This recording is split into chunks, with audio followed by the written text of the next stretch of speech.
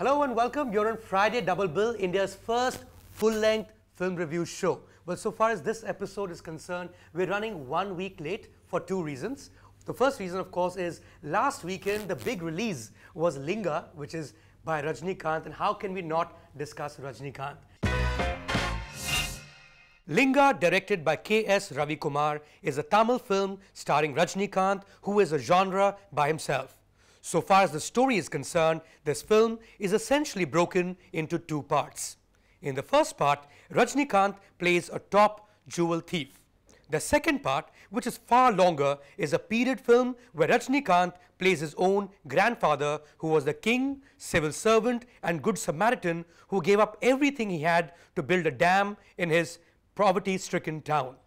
The film also stars Anushka, Shetty and Sonakshi Sinha opposite the two Rajnikanths. You know, Mayank, so much has been said and written about the cult of Rajnikanth, but I have to make a very, very honest confession right here on Friday Double Bill. I am a Rajnikanth virgin. Okay. To date, I have never seen a full-length Rajnikanth film in my life. I've seen snippings of, on TV. Not even the Hindi ones like Hum and stuff? Well, yes, yes, that. But as I said, the Rajnikanth films, and particularly from where he hails from and where he is hailed as nothing short of a demigod. Right. It has been incredible journey. Those 3 hours in the cinema hall, watching him strut his stuff. I realize there is no such thing as Rajnikanth, because Rajni can do everything. Rajni can and he does. Whether he's his own grandfather or whether he's Lingaa, the thief, who of course the entire plot of his stealing has been lifted from the old Cary Grant classic How to Steal a Million. So here's how to steal a plot. But those are mere piffling, niceties when we're talking about he himself. It's been extraordinary between those two women who are obviously smitten by the man himself. The fact that entire villages are besotted by him. He is the Maharaja of Mysore and of various other things. He's a collector, as you pointed out. He's a benefactor.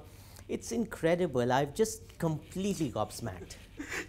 I can't claim to be a virgin so far as Rajnikanth is concerned, but I have to let you know, because a slight education is due in that case, so far as you're concerned, Fahad, is that this is, I think, very different from some of the Rajnikanth films I've seen.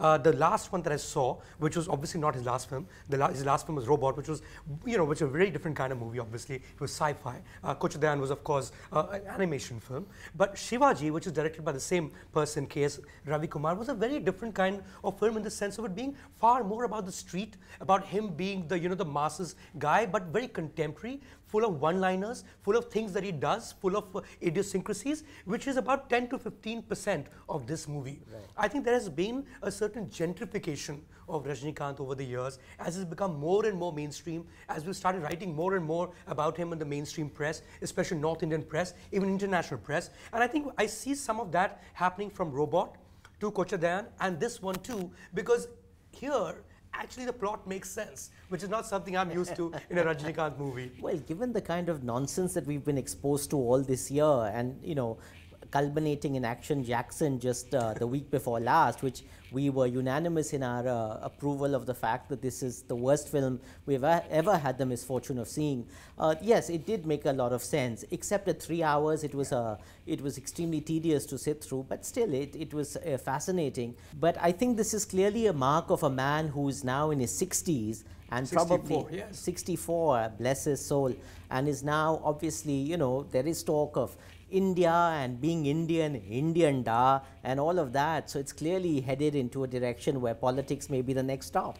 Well, no, I think he's made that very clear throughout his career that that's not what he wants to do, because I think if you can, wield that kind of power among people with absolutely no responsibility, and that's Rajnikanth, of course, you don't need to join politics at all. But I think one simple point that needs to be made, the fact that you mentioned Action Jackson, it is the same genre as this film, except that while you see Ajay Devgan in every frame of Action Jackson, and you also see Rajnikanth in every frame of this film, he is God, it's not the same thing because you like watching Rajnikanth. That's true. I mean, it was impossible not to, be fascinated by this man, particularly given the sort of cult that surrounds him of worship. And he certainly is everything that he's cut out to be, and then some more. Well, this is a Rajni Sir's picture or a Thalaivar picture. Clearly, you go in for highlights. Of course, it's slightly more subdued, as I told you, Fahad, in terms of the number of one-liners. My favorite one-liner is, I haven't failed, only postponed my success. I think that's an oh my God moment from my end right away. The second oh my God moment would have to be the shot where Rajni Sir dives, from a cliff and is going all the way down with absolutely no support whatsoever. Then he falls onto a huge balloon and he goes on right, he actually moves on right angles to the balloon. I think that's a fabulous shot. Even James Bond can't beat him. Yeah, well, it's, Mission Impossible meets all the James Bond series, meets Jason Bourne, meets Cary Grant.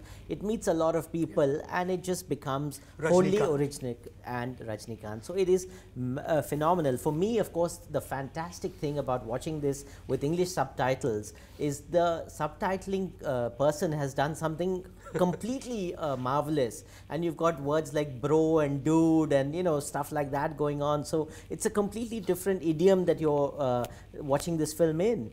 But the music by A.R. Rahman and the oh my God moments for me are the lyrics of these songs, because it actually has something to the effect of, first there's a Pirates of the Caribbean kind of thing, which cuts to... Yeah, that's a full-length song, yes. And then that cuts to a Western salon, and then it cuts to something else, and it's all just one marvelous gitch pitch. But it says, Mona, Mona, you are my gasolina, and let's jump on the trampolina. I love that song, by the way. That is so cool. That is so cool. You cannot postpone success, and nor can you deal with failure. Well, talking of translations in the film, I think my favorite was Yov.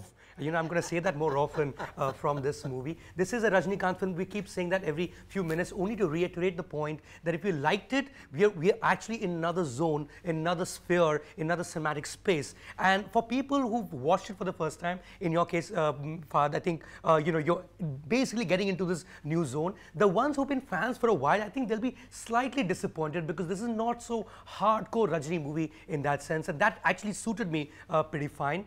So far as reviews and ratings are concerned, I think Rajnikanth should be rating the reviewers rather than us rating him. It's a TV pe dekho from my end, but that's just, just saying so. It's not a reco at all. Breaking news. Rajnikanth was shot.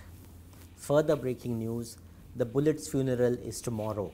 This is what somebody told me after I walked out of watching this film. And I have to agree, there is nothing that Rajni can't do.